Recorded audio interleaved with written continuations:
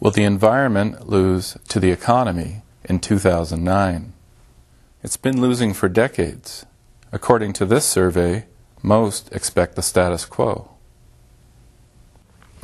But if we want change bad enough, we have to make it. That's why I made this video, to help people create solutions where the planet wins, the economy wins, and people win. Until last year, the economy looked good.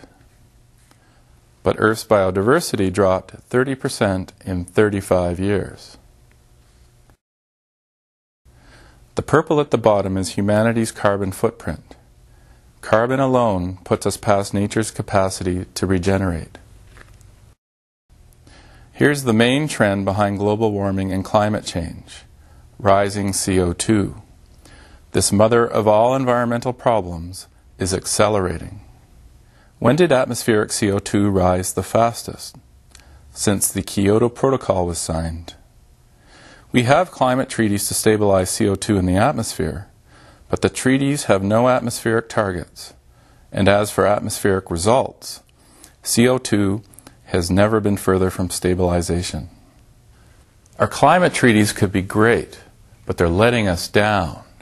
It's time we put an atmospheric target at the center of our climate and economic policies. It's time to get talking about the most important number on the planet. The most important number on Earth. 350. Right. 350. Science says 350 parts per million is the upper limit for safe concentrations of CO2 in the atmosphere. This is the atmospheric target humanity needs to aim for. In the past 8 months, people and even countries have started to promote 350 as a climate target, a hopeful trend that anyone can support simply by adding their voice.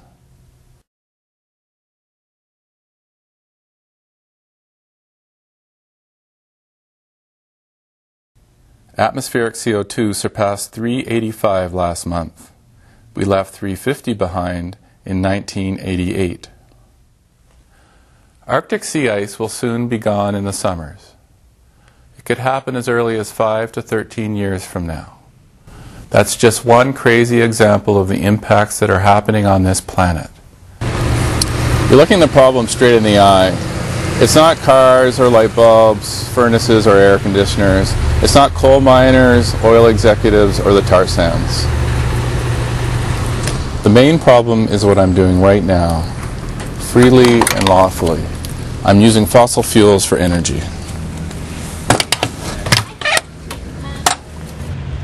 I want to stop using fossil fuels. I'm trying to figure out how.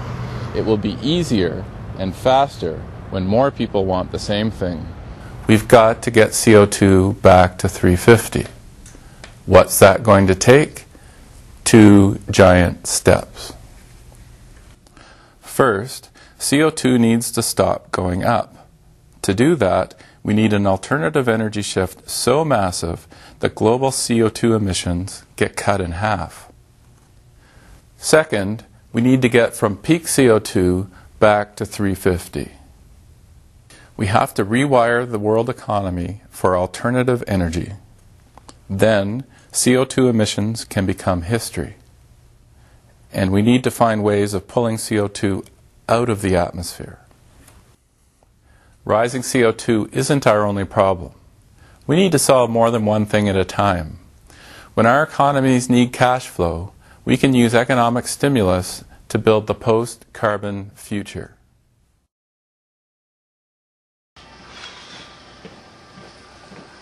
Hi, can I help you? I sure hope so.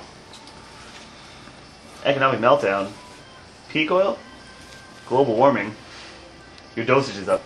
I know, and I can't get my CO2 levels down, and my methane's really starting to bubble. I'll get the solar panels.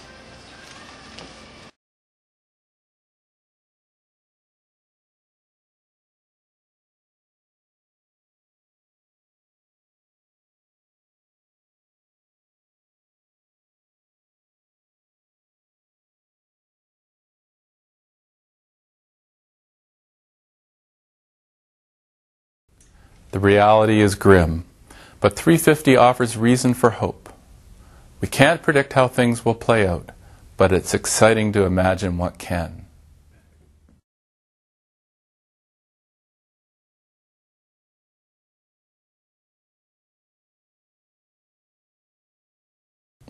Imagine countries rallying around 350 at the Copenhagen Climate Conference.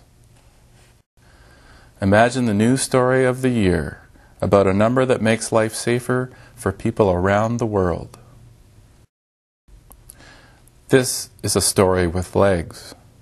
With 350 as a shared target, people of all backgrounds can arrive at the same destination faster than anyone imagined. In 2008, science gave the world a gift. In 2009, leaders in Davos can be among the first to acknowledge this gift from science by folding 350 into discussion on matters of ethics, politics, society, environment, and the economy. This target is universally relevant because the need to preserve climate stability touches every issue, every corner of the planet, every life. In Davos and beyond, please hear and think and say this number, this one beautiful number. 350! 350! 350. 350! 350!